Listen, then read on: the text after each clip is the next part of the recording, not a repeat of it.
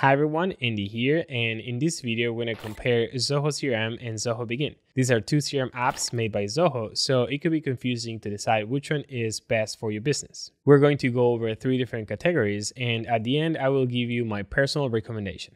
Alright, let's get started. First, let's compare the user interface, navigability, and administration. Zoho Bigin has a really modern user interface that is compared to other CRMs like HubSpot and Pipedrive. By default, you will start on the Deals module, but the menu on the left will help you open the rest of the modules. The search bar is always visible and very interactive. Notifications and signals are up here on the right. The actions that the buttons perform are clear and they are well positioned. The records have a modern look, displaying relevant information on the right and related information on the center, like timeline, notes, and activities. The settings menu is simple and well organized, making it easy to find what you're looking for. On the other hand, Zoho CRM doesn't look as modern as Bigin. There are a lot of other modules available besides the basics. You also have a home screen that you can customize or use the classic view. The search bar is hidden behind this magnifier icon, and when you start typing, the results start showing up. The Deals module looks very similar to the one in Bigin, and it is customizable as well. The record page has a lot of more information than Bigin, and it is super customizable, allowing you to show or hide sections, modify the fields layout, add modules, and more. You can also see the timeline. When you open the settings for the first time, you might feel a little lost. There are so many options here. You can always use the search bar to find what you're looking for, but if you're not sure what you're searching for, sometimes it is difficult to navigate. I think Zoho Bigin has a nicer interface, and in general, the elements, records, and settings are better organized. But keep in mind that Zoho CRM has a lot of modules, record types, and features, so it is more complex to keep everything organized. Now let's go over the top features of each app. Zoho CRM has a ton of good features that are really helpful, but you will need the time to set them up. You can customize the layouts and fields, as well as having different layouts that can be assigned to different roles. Canvas is a new feature that lets you design and customize what the modules look like. The automations and workflows are advanced, allowing you to send emails, update fields, create tasks, create records, trigger webhooks, and trigger custom functions, which expands your possibilities. You can also set up blueprints to make sure your sales rep follow the sales process, also create approval processes, set up assignment rules, marketing attributions, and run schedules. There's even a sandbox so you can test your changes before deploying them to your live CRM. It is also worth mentioning that Zoho CRM has a leads module that is helpful to keep leads there until they are ready to be converted into contacts. Zoho Bigin's features are not really advanced, but all the basics are covered. You can add custom fields to your layout, but you don't have the option to create custom modules. Workflows are also available, but only allowing you to send emails, create tasks, and update fields. Another feature available is web forms that you can use to create a form to input data directly in the CRM. You can also set up multiple currencies. These last 2 features are also available in Zoho CRM. I think Zoho CRM is way superior in this category, given the amount of features that are available that will let you customize your sales process. Bigin has the basics covered, but there are other CRMs like HubSpot or Pipedrive that have more features than Bigin.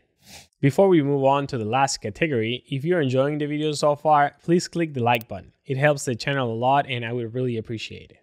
The last category we're going to compare is integrations. The CRM is the core of your business, so it is really important that it works with other apps that you might be using. Zoho Bigin integrates with Google and Office 365, as well as other Zoho apps like Books, Campaigns, and Desk. Another integration available is Zapier that helps with connecting Bigin with other apps that don't have a native integration yet. Zoho Flow does the same as Zapier, so if you're using Zoho One, Zoho Flow is included. And the API is also available if you want to build your own integration.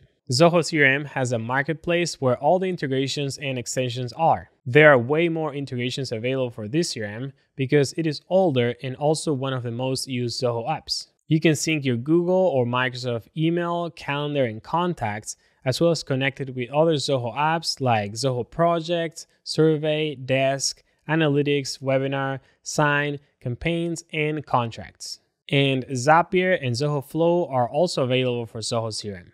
Zoho CRM and Zoho Bigin also integrate with most of the voice over IP phone systems like RingCentral. So Zoho CRM is definitely better in this category because of the amount of integrations you can find, as well as the options to install extensions that bring extra functionality to the system.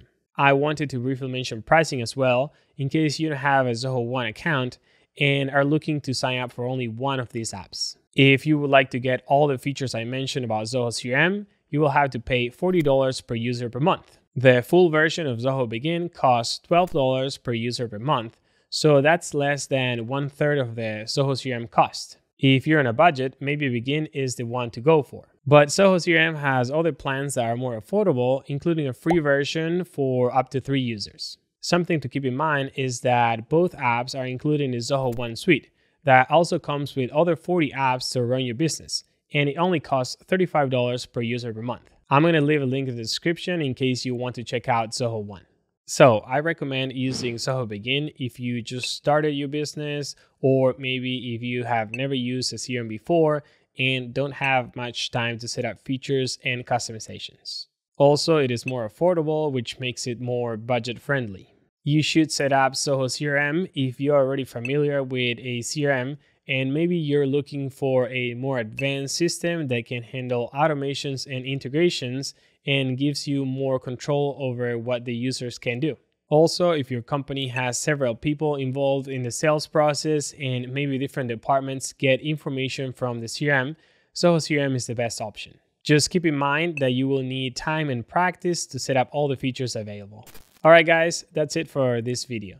In the description right below the like button, I'm going to leave a website that compares all the features of Zoho Bigin and Zoho CRM side by side in case you're looking for a specific feature that I didn't mention in this video.